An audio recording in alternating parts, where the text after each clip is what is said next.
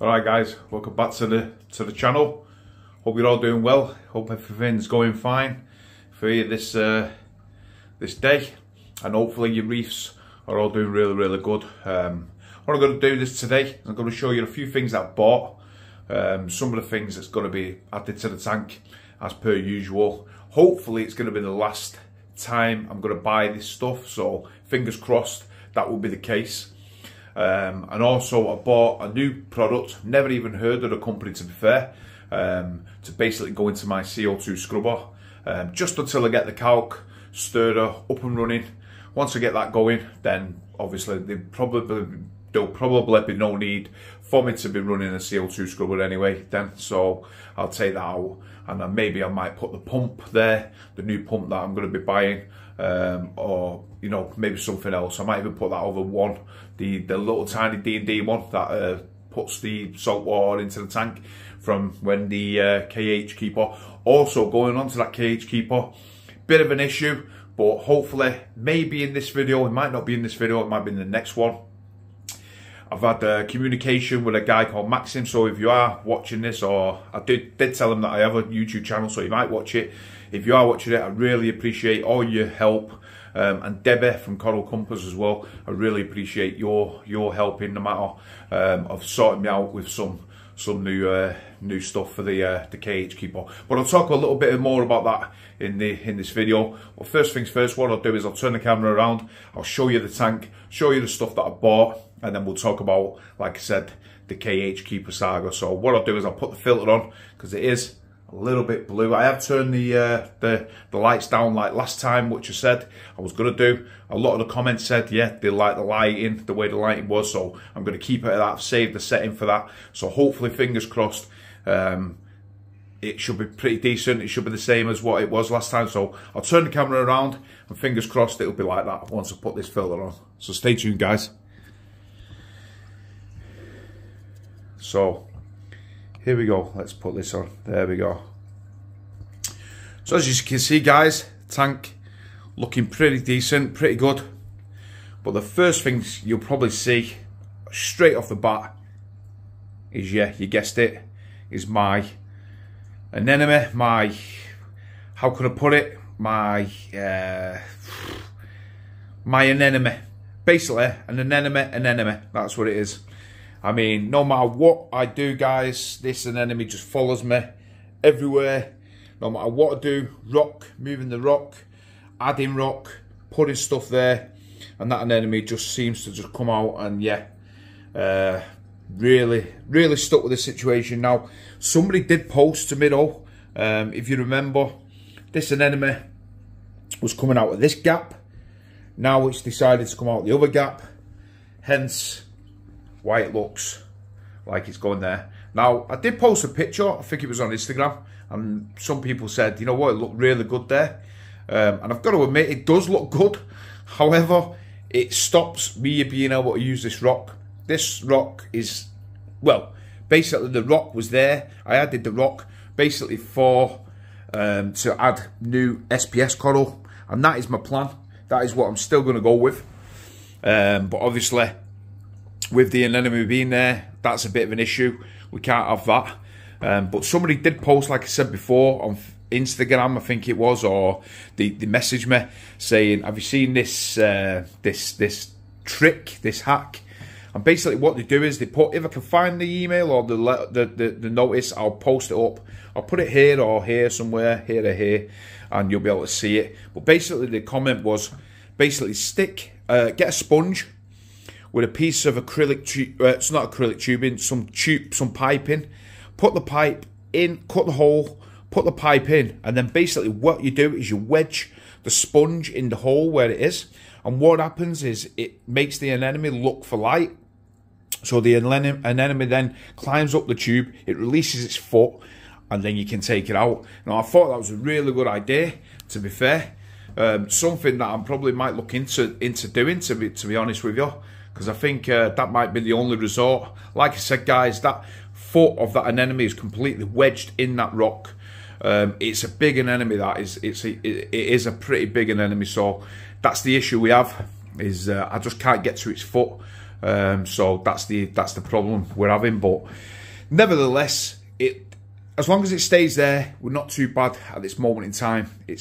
I can cope with it being there. But if it starts to move anywhere else, especially near this bubble coral or over this section, you know, then it's got to come out. And if I have to take the rock out, then I have to take the rock out. There's no other way about it. It's as simple as that. But moving on from the anemone issue, everything else is going really good in the tank, guys. Colour, the growth, this bubble coral is just absolutely massive today. I mean, as you can see, it's completely filling up this side. I need to clean the side of the glass. This is just, to be truthful with you guys, this is probably about maybe three weeks. I'll get growth on the side of there. It's just being laziness. I mean, when I come in through my house here, I just basically see the front of it like this. So, I mean, I don't see the sides. Obviously, the chair is here and the chair is here. So we just basically see the front of the tank, which is probably the best. And yeah, so that's why sometimes I'm just completely lazy. This side of the tank I've never cleaned. I haven't cleaned for about 18 months. So that is just like completely black. But then again, if you look at it, it's not that dirty, to be fair. I mean, bit of coralline algae all on it. But really, it's not, considering I've never cleaned it, at least 18 months. I don't think it looks that bad. But yeah, other than the cleaning of it, that bubble just looks fantastic. If you remember on the last video, the Scully was up here, and then we also had the this Lobo, which was here. Sadly, the Lobo has gone to the back of the tank. That's to make his way over there. I mean, that guys is a stinger, so I couldn't risk him putting it anywhere else. So I've wedged him at the back. It's not liking it there, to be fair. It's such a shame. So I might have to get rid of it. It was one of the very first corals I did buy. But unless I do some reshuffling in the tank, then there's sadly no place for him to go. As for this PC Rainbow, not doing too good. I think I might have to move this, to be fair, back to the original position where it was. I don't think it's getting enough flow, to be honest. Even though I've got this Max Specs here, I don't think it's getting as much flow as it should do. Hence the reason why it's sulking and it's not looking as good. But the rest of the tank, guys, the look with the Scully back on the floor, it looks fantastic. Everything else, all doing well. These not Duncans, these candy canes are all doing well. If you remember last video, they were being stung because obviously the anemone was coming out here, so I was touching these ones, but they've made a recovery, and yeah, everything seems pretty well on that front. The the little frog spawn is doing good, and then we have the Euphilia garden that's just looking fantastic. No issues at all. In fact, I think it looks actually better. They look better here than when they did on the rock. I think it's just the flow. I think the gentle flow coming across the bottom of the sand is a lot better for them, especially for the Dragon Soul. I think the Dragon Soul is definitely loves this amount of flow. I think it didn't like us as much because it was getting a little bit battered up there. So yeah, it likes it down on this spot. And then we just have the candy canes. I spoke about this little hammer that's doing really good. And then we've got the usual crew of the clams, which is fantastic. This clam is just absolutely massive. And then we have the Cyanarino. Alright guys, welcome back. Sorry about that. What it is I think this camera, it only shoots in 4K, and I think it only cuts off after 10 minutes or so, so that was the reason why it cut out. Apologies for that. But yeah, we're back into it. But like I said, everything else is going really good on the tank, guys.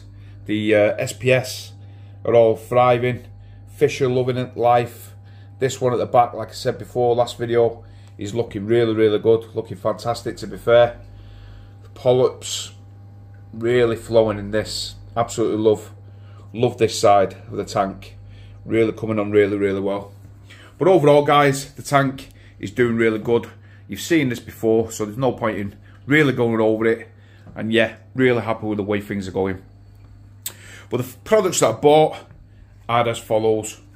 Obviously, we needed more calcium. This calcium I go through like there's no tomorrow, especially with what I'm dosing in the system. And then what we also had these components strong. These are basically all the macro elements that you need for your tank. And they come in 4 bottles, 4 tiny bottles. It's supposed to be a new Traces formula. So yeah, the last box I had didn't have that on, I don't think. So we'll see what's new in it and whether there is anything different. I doubt it, but you never know. Pretty expensive for them. I think they're around about 25, 26 quid for those. So hence the reason why we are going to be going off this. So we're limiting it down and we're going to be going onto the calc as well. Bought some of the Artemia.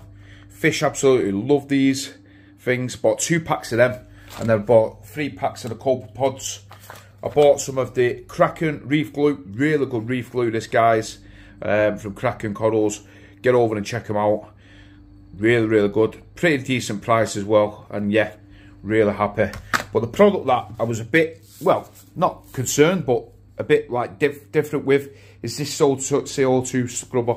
Basically, all it is it's soda lime. Yeah, soda lime is what you put in a CO2 scrubber to obviously take your CO2 out of your tank.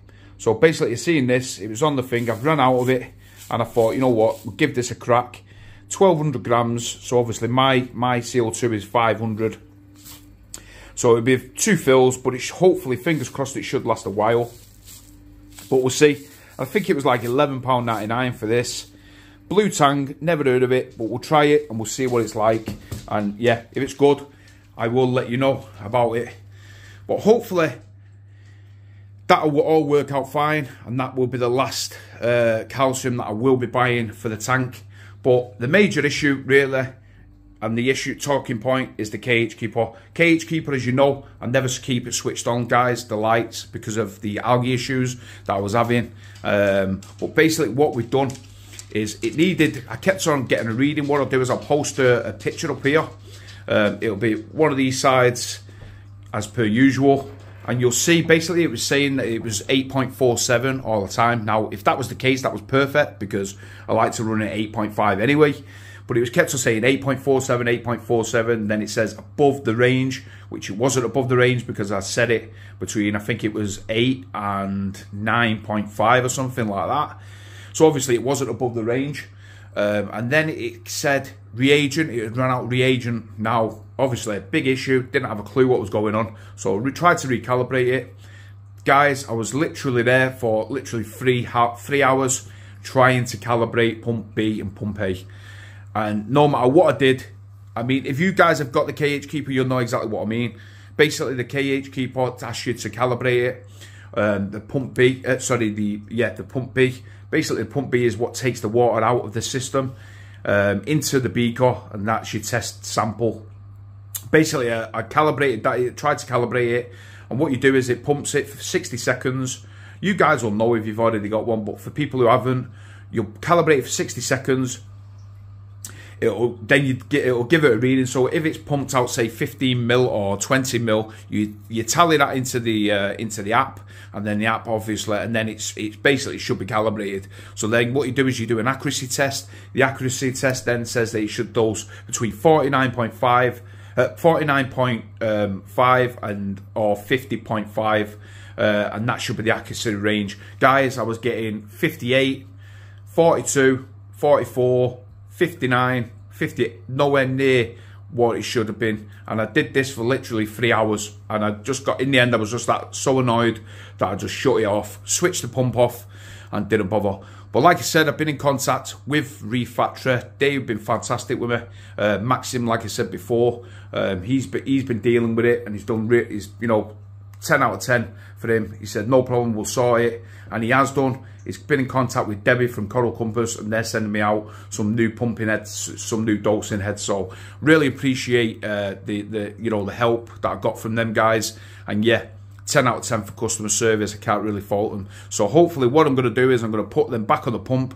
I might try and do a little video of it, of me taking this apart, showing you guys, well, some of you guys who maybe haven't seen it, what's in it and stuff like that. I'll take it apart, replace the new pump heads, and we'll see where we go from there. Hopefully it'll all be right back up and running, and yeah, we'll be back to checking out the alkalinity. So bit of an issue this week, guys. Nothing major really, to be fair. I've just been testing the alk with the Hannah checkers, and it's been fairly reasonable. It's been in the region of 8.1 on the Hannah checker, so I'm quite happy with that. That's fine.